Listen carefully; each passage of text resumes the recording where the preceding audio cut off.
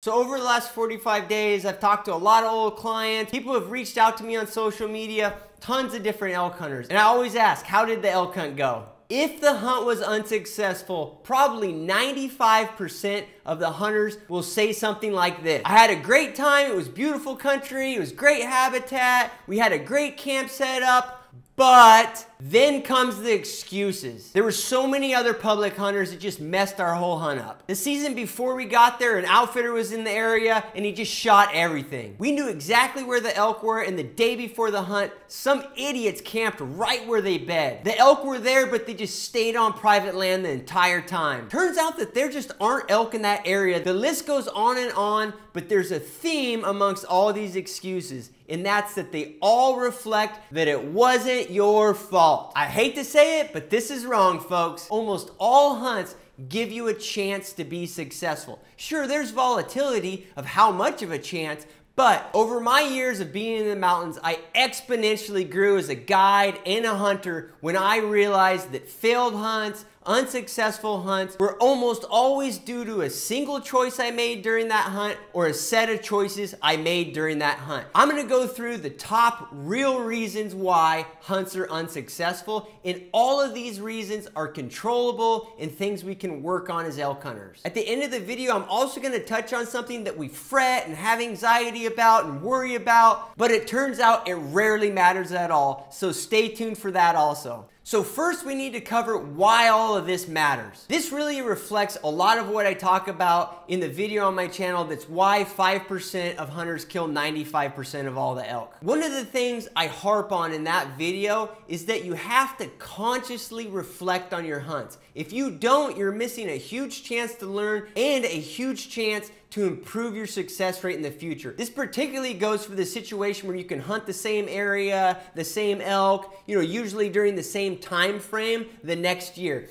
Always reflect on hunts, particularly in that situation, because you can use that information in the future. And that's what makes exceptional elk hunters. Contrary to what a lot of folks want to believe, there are elk hunters that have hunted for decades, but when you really look at their skill set and their knowledge base, they're still complete novices. A big part of that is they don't consciously reflect on their unsuccessful and successful hunts. That's also why you can see folks that are, into elk hunting 3 or 4 years, and they are exceptional elk hunters. And that's because they consciously learn from their successful and unsuccessful hunts. It turns out that just time in the field or years as an elk hunter isn't that correlated to how great of an elk hunter you think you are or whatever. Okay? It really doesn't matter that much. What matters is that you're consciously trying to get better at it and build that knowledge base. Reflecting on hunts is a key component of that. Think about anything else that you've gotten good at in your life. It could be anything. Maybe you were a high school wrestler or a high school football player,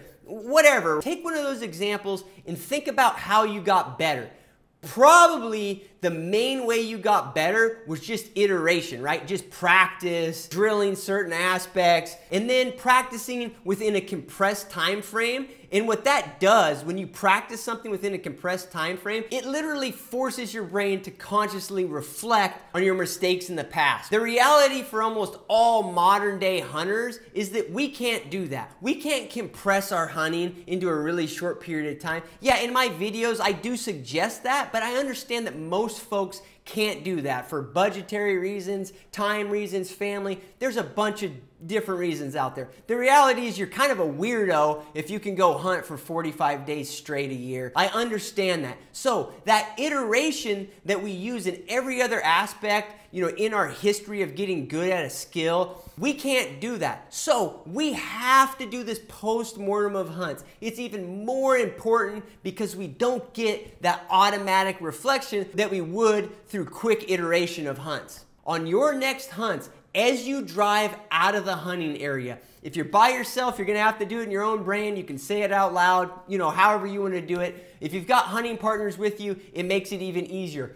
But right then, when the hunt is fresh in your mind, reflect with yourself or your hunting partners. If the hunt was starting today, what would you do differently? If you go through that process as soon as possible after a hunt, that gives you a shortcut way to iterate on the hunt real quick and melt some of that knowledge into your brain, and you're gonna keep that into the next year. Have those conversations. And that's what I'm gonna do with you guys at the end of this video. I'm gonna go through an unsuccessful Idaho elk hunt that I did in a new area with new elk and new terrain. I'm gonna go through that post-mortem with you guys. And a quick disclaimer, I know there's gonna be comments that are gonna come out and they're gonna say, oh, just because a hunt wasn't successful doesn't mean it's a failure.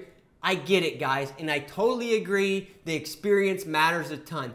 But I also think that if you're gonna be an elk hunter for the long term, why in the hell would you not try to become more successful? And I'm gonna just use harvest rate as a proxy for success, okay? Yes, there's lots of other ways you can be successful or gain something from hunting, okay? I'm not denying that, but just for the ease of getting through this process and all of us getting better at it, that's the proxy I'm using. If you have no clue who I am, I don't blame you at all. My name's Cliff Gray. I guided and outfitted over the past decade in some of the most remote wilderness areas in North America. My insights and strategies in these videos is just based on that data set and experience. All I hope is that you get some value from that data set. If you do, please like this video and subscribe to the channel. All right, let's jump into why your hunt was a failure. I'm gonna go through the different categories here, and this is gonna account for 90 to 95% of hunts. There's probably a good chance that your hunt falls into a couple of these different categories. And if I missed one here that you think is very relevant, please mention it in the comments. Every time I post a video, I realize more and more that the folks that view these videos are a huge source of knowledge. All right, so I'm gonna describe the category of failure, I'm gonna give you an example, and then I'm gonna give you some action and advice to improve it on your next hunt. All right, so the first reason that hunts fail, I'm gonna call this elk pinball. So essentially what this is you were in an elky area, but you never consistently got into the elk. A good example of this is you hunt for 5, 6, 7 days, you know, lots of sign that's 2, 3, 4 weeks old, you know, maybe a little fresh sign, just a, you know, a trickle of, you know, elk are still there, but you just don't seem to be quite in the right spot. The primary issue here is that you just don't have a depth of understanding of those local elk. You may know their plan A and B, but you don't know those elk plan C, D, E, and F. So this is a more difficult one on the action advice front because there's nothing really easy that you can do to improve this. The obvious one is that you need to hunt the area over and over. Yeah, no shit, Cliff. But you need to hunt it over and over because each year is going to give you a different set of variables, right? You know, different pressure on the public land, different pressure on the private land, you know, different level of snow, different temperatures, all those things play in. And after hunting an area over and over, you're going to know what the elk do under those different scenarios. And through that process, you're going to learn their hot spots. So that's the most difficult action advice I can give you. Just keep trying. A little trick to that is don't give up on an area necessarily, right? If you bump around a lot, particularly, you know, on heavily pressured elk, yeah, there's differences in the different areas, but they're still heavily hunted elk, and they're gonna be elk that have this A, B, C, D, E, F, G, H type of plan structure, right? Like they'll go to the next spot. If it's bad, they got hunting pressure there or whatever, they're gonna go to the next spot. So you have to kind of focus on an area and start gaining that knowledge sooner rather than later. Quicker action advice here is to e-scout really thoroughly and try to gain some knowledge of the area. Here's what I would look for if I was looking at a new area, and the only way I could look at it would be through scouting, right? Either on my computer, Google Earth, Onyx, or in the summer on foot. Look for the real hellholes that elk would potentially move into. And when I say hellholes, I don't mean X distance from a road, right? A lot of people equate, you know, an elk hellhole is as far away as possible from a road. That's not what I mean. I'm talking about stuff that is just hard to physically get into. It could be a mile from a road, could be a half mile from a road. Their access could be tricky. It could just have, you know, a bunch of rim rock around it. There's a lot of other things that make that access difficult. So I would be looking for those areas. In terms of the different spots that elk could move to, These are going to be really good areas for bulls to go in post-rut, just spots where they go hang out and they're not bothered after the rut. Even during archery season, during the rut, elk will go to if they're heavily pressured by hunting, right? They'll do the same thing in the rifle season too, where they just don't get the hunting pressure. This is very important in areas like Colorado where the hunting pressure can be intense in these wilderness over-the-counter units. A couple tricks to finding them is to look at a map. You're going to see, tight topography around these spots. You're going to see that it's, difficult to get in there. It could be, artificial type of things that make it difficult too. It could be that there's no hunting pressure in there because somebody doesn't want to walk up a fence line along a super steep hill because that's the only public access in there, those sort of things, right? So look for those things, right? Just physical and artificial, property boundary type of things that make it difficult. That's the first thing that I would really focus on. The other thing is these hellholes still have to have what elk need to survive. They need to have some water and they need to have some feed. So those need to be in those areas. If you just find some like craggy mess somewhere, that looks exactly like this, really hard to get into, but there's no water in there anywhere for a couple miles or something, it's probably not worth your time. The other tip I'll give you, a lot of folks will focus on this kind of limited access country, but what they don't realize is that if they just go across the road or they climb up this other hillside, it's very easy to glass in there. Or it could be this, you drive up a switchback on the other side of the drainage, you can glass right into what you are thinking is an elk kind of, good little secret spot, lay down spot for some elk, that sort of thing, right? Well, if hunters can glass in there, and if there's a good glassing spot to glass into those spots, if they're easy spots to glass like that, they are not the spots I'm talking about. Yes, there will be times that you'll catch elk in there, but that's not what we're talking about here. Elk generally will not go in those areas and hole up for long periods of time because some hunter, some local or somebody that knows the area, he knows that glassing spot and he's gonna find them and then he's gonna go in there and kill them. There's something I noticed that's very interesting with hunters. If they glass up elk, if they physically see elk through their glass, they're willing to go through a whole hell of a lot to get those elk killed. Now, if they can't glass up those elk, right, from an easy location, they just can't see them, most hunters are very unwilling to go in there blindly. And there's good reason for that. It eats up your logistics, it eats up your time. But the other thing they're typically unwilling to do is you could have a little hole here that looks high potential, you can't glass it from anywhere else, and it's a booger to get in there and actually hunt it where you can, actually kill an animal in there. But if you look, there's another strategic spot, right? Maybe it's just a little half-mile trail up. It just takes a little work and you can get up to another glassing spot and glass back in there. Not an easy glassing spot, something that takes a little bit of work.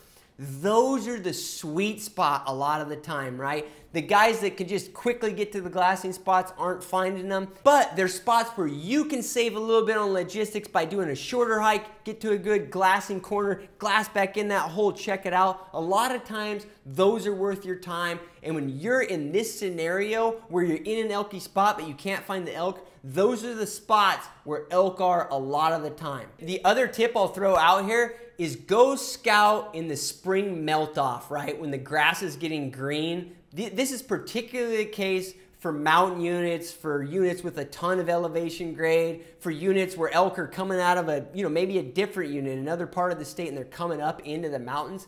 Catch them when they're coming up in the spring and scout them during that period of time and watch them. A lot of the areas that they just historically move through, these spots where they hole up are gonna be close to those routes, right? So if you're watching hillsides, you're watching a ridge, and just day over day as that grass greens up, just elk are bailing over it right there, somewhere along that path, it might be a quarter mile off, it might be, somewhere above it, that sort of thing. Those spots, these spots that pressured elk move off into, or elk that just want to hole up move off into, they're going to be near those kind of corridors. So that can be time well spent. The last thing I'll leave you with on this category is that you have to understand elk a little bit, right? You have to understand where they're at certain times of year, what their general behavior is.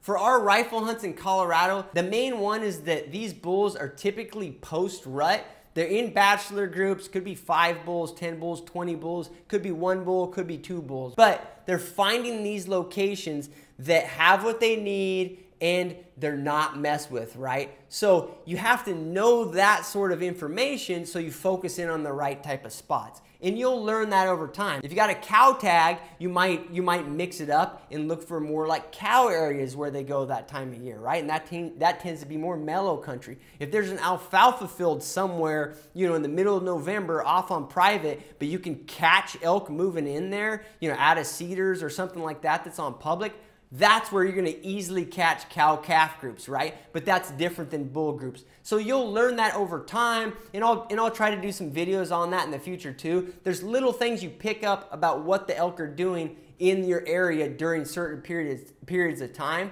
and that, you know, general biology type of information, that'll help you if your hunt fell into this category also. Next category, I'm just gonna call it a logistical failure. So what this is you found elk, you found smoking sign, but you just ran out of time. For the example on this one, I'm gonna wait till the end because this is the primary category that my Idaho elk hunt fell into, so we'll go deeper into this example at the end of the video. Almost always, the primary issue here is logistical knowledge of the area. This is really simple stuff, but sometimes it takes a hunt to figure out. The right trails to get into specific drainages, how you can drop through drainages, how you can get in the bottom of drainages, and the key one is where is the best glassing, right? You can e-scout those spots, but a lot of times you gotta be there to actually see the best glassing spots. All of that falls into this category. And a lot of times you feel good about these hunts because if you reflect on the hunt, you know, particularly like I said, like as you leave the hunt, you'll be thinking, man, if we were starting today, we would be killing some elk during this hunt. So action advice on this category is also gonna go with that Idaho example I give at the end of the video. So the third reason why your hunt was a failure, I'm gonna call this conventional wisdom and institutional inbreeding. I stole that phrase from Pat Mack. You can check out his YouTube. It's a phrase that makes sense. There's all this conventional wisdom out there, right, when it comes to elk hunting. Things like, get as far away from the road as possible. Over-the-counter elk are always at timberline or above during archery season. If there's a bunch of trucks at the parking lot, don't even bother. The elk are gonna be blown out of there. The elk in that area never come off private land. This is all conventional wisdom that you will hear, and it's good advice if it's generalized. You have to view it as generalizations, and a lot of times where we're talking about hunting situations where the overall success rate's fairly low, taking advantage of those exceptions is what's gonna get you success. So really ingraining yourself and being inflexible when it comes to this conventional wisdom, it actually hurts the chances of success for a lot of elk hunters. And the reason for that is a lot of this conventional wisdom is really from observations of pressured elk. That's what they do when they're pressured, right? They go to private land, they go deep into the wilderness, they get above timberline, they get high elevation. They do these things in general, and that's obvious. But the reason they do those things is so you can't kill them, right? So you have to find the exceptions to that common knowledge about elk, right? You have to find when those elk come off the private. What type of variables might change in the next few days? You know, hunting pressure, or somebody's gonna hunt that private land,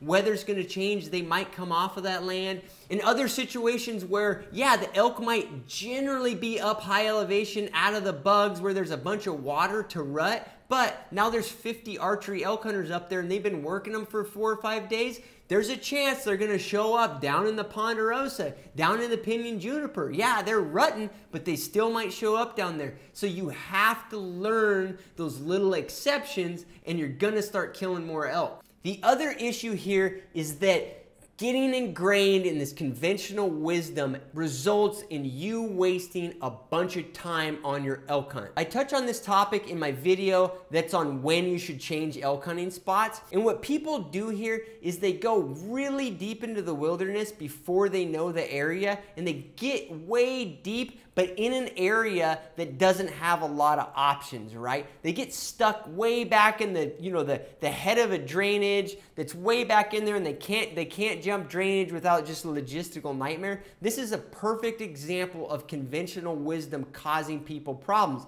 What they've done is they've looked at a map, figured out, how could I get the furthest way from the road, and they end up in these really limiting situations where the logistics are a nightmare. So you kind of get the logistics category clashing with this category. The other obvious one, I mentioned it as an example, is that people observe hunting pressure in the area they plan on hunting. And this could just be, at a trailhead, they see more trucks than they expected, or, once they hike in, they see a little more pressure than they expected, and then they just bail on the trip. Or immediately they have such a negative outlook on things that they're gonna bail within the first 12, 24 hours. Those are situations where that conventional wisdom is a real problem, right? Hunting pressure ruins everything. Well, this isn't gonna be new to you guys, but these easy to draw tags, there's gonna be a pile of hunting pressure. And the reality is there's a ton of information out there where there's more elk, at least for short periods of time during certain parts of a season. The spots that have more pressure,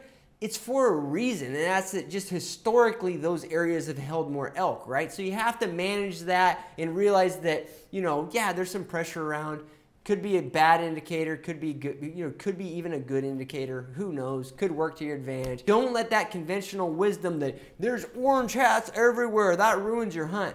Don't let that ruin your hunt. So my action plan here for you is when you're having a tough hunt and you're really thinking about that conventional knowledge when it comes to elk, this comes into play with elk a lot, because they're always screwing with conventional wisdom also, right? Yes, there's certain things they like, but they're a super adaptable species. You're not gonna see a mountain goat walking across a 100-acre meadow or something, right? But an elk, one day could be in the alpine, the next day he could be damn near feeding in the desert if he feels like that's what he needs to do. They're highly adaptable, right? So keep that in mind, particularly with elk, that yeah, you're not finding them where you thought you were gonna find them maybe, but don't write off 80% of the country or 80% of the situations because elk just don't do that, right? That's my main action advice on this category. So the fourth reason that your hunt was a failure is because of your ego and expectations. Western hunting and hunting up in the mountains is a steep learning curve endeavor. It just is. I've done a lot of challenging things in my life in the outdoors,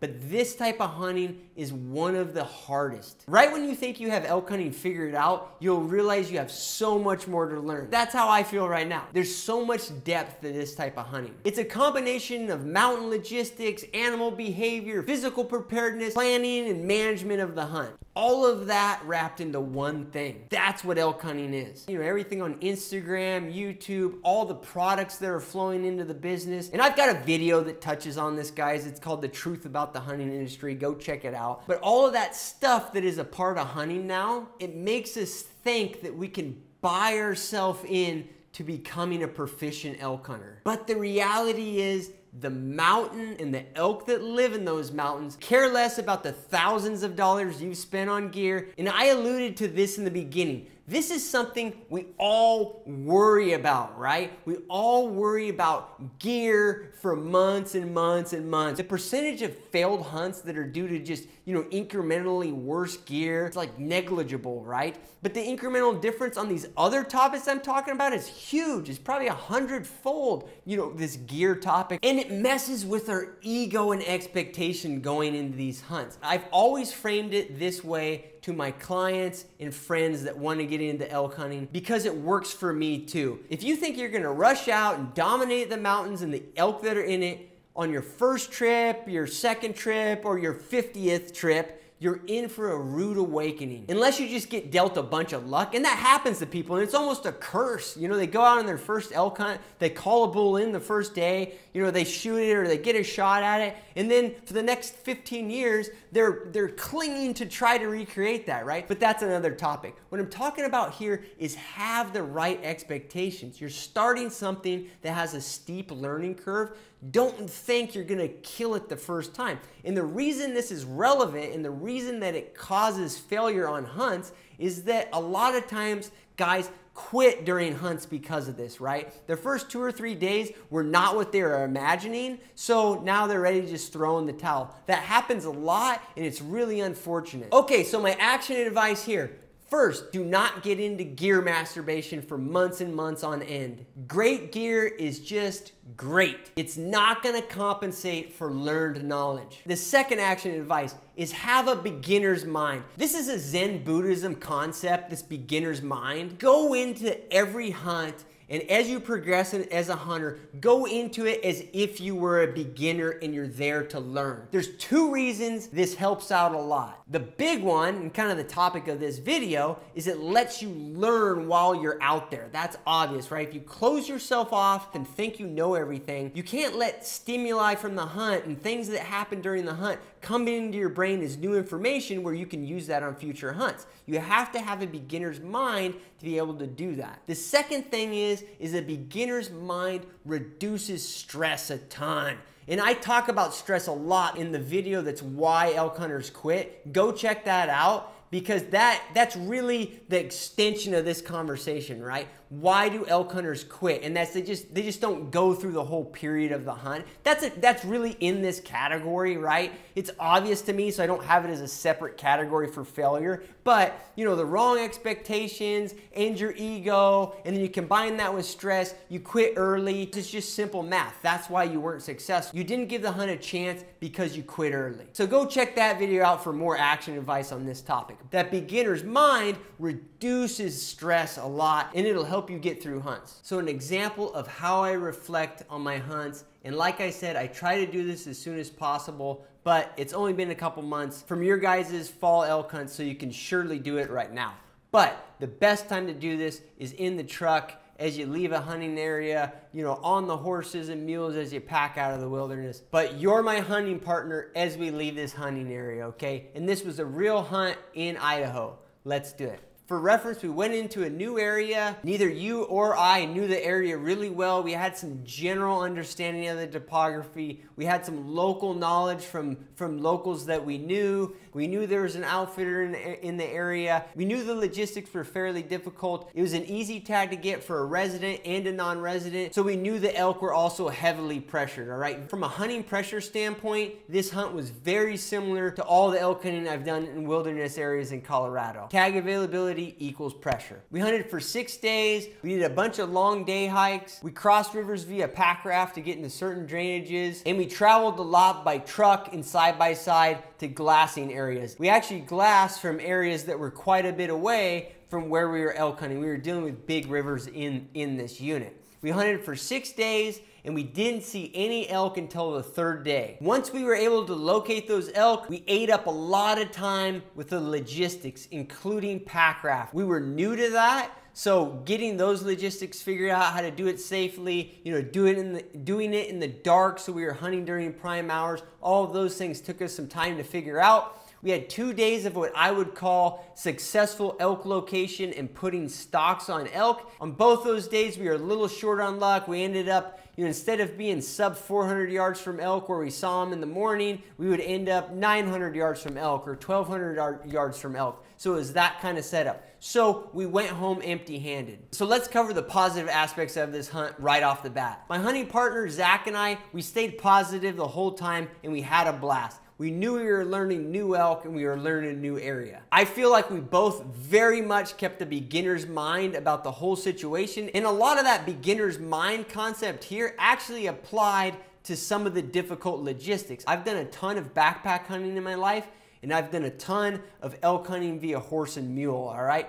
But I haven't done very much hunting that involves crossing big bodies of water and using rafts. So there, in particular, it mattered to have that beginner's mind and really learn how to do it so that knowledge could be used in future hunts. The other massive positive that Zach and I left this hunt with was a ton of specific knowledge in that area, and it's an area that we could potentially hunt every year given the tag availability. Now the quote negative, or the choices that made this a unsuccessful hunt, a failed hunt, right? Because that's what it was. We were not successful in our goal to harvest elk. What was the big factor there? Primarily logistics. Like I told you, it took us 3 days to find the better glassing spots where we could find elk. In this particular situation, the rivers threw me off. I'm not used to rivers in the sense that they're rivers that are hard to cross. You can't just, you you can't wade across them. That would be a good way to die, right? We're talking that type of river.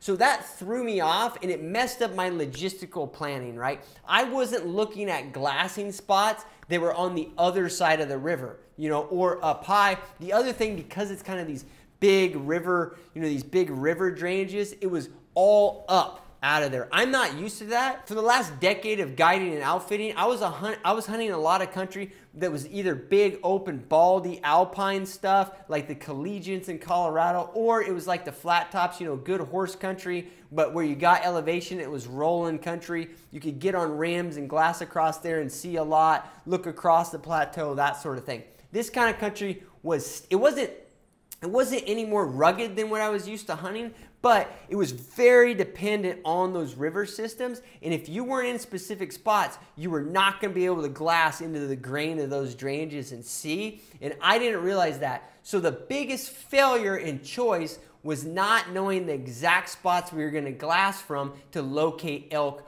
off the bat. It took us 3 days of our 6-day hunt to do that, and that ate up our logistics, right? This is a really common point of failure on elk hunts, and I can fully say that that was the primary issue here. So right now I'm imagining that you are Zach, my hunting partner, and we actually did this, but we're leaving the area. We've got a 3 or 4 hour drive, you know, back to town from this remote area. So what would we do if we were starting the hunt tomorrow? First, we would have all of our logistics down, right? We would already know how to use those pack rafts and know how to safely do it in the dark. 2, we'll know how to drop down these big drainages and get out the bottom of them. That was another logistical thing we ran into. And 3, and these are in no particular order because this is probably the #1 thing.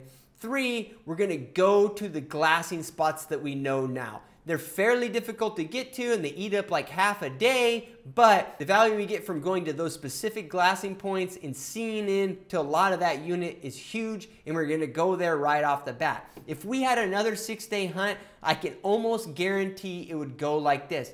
Day 1, glass, glass, glass, glass, glass, almost all day probably, all through the morning prime time hours. Try to glass during the day. In this particular area, you could see into the country pretty well if you got into the right spots. You could probably even glass for bedded elk during the day or elk going to the water or going to water. So the whole first day we would figure that out. Given that once we were at those glassing spots during this hunt, we started to pick up elk during every glassing session, I'm pretty confident from those spots over the first day or day and a half, we were gonna locate elk. And then it would just be logistical play after the logistical play after the logistical play until we hit it right. So we would cross this river with pack rafts in the dark, hunt that. We'd end up in the elk or we wouldn't. We'd go up a drainage and we'd drop down the drainage, maybe do an overnight and come out the bottom. We would do several of those type of drops, right? We would have all those logistics figured out. But the key is we'd get to those glassing spots, glass, glass, glass, find our elk, and then boom, boom, boom, boom. If we lost the elk, we would go back to the glassing spots, find them, and go in and make plays on those elk. I truly think that if we had 6 more days, that's what would work. And going through that kind of hunt post-mortem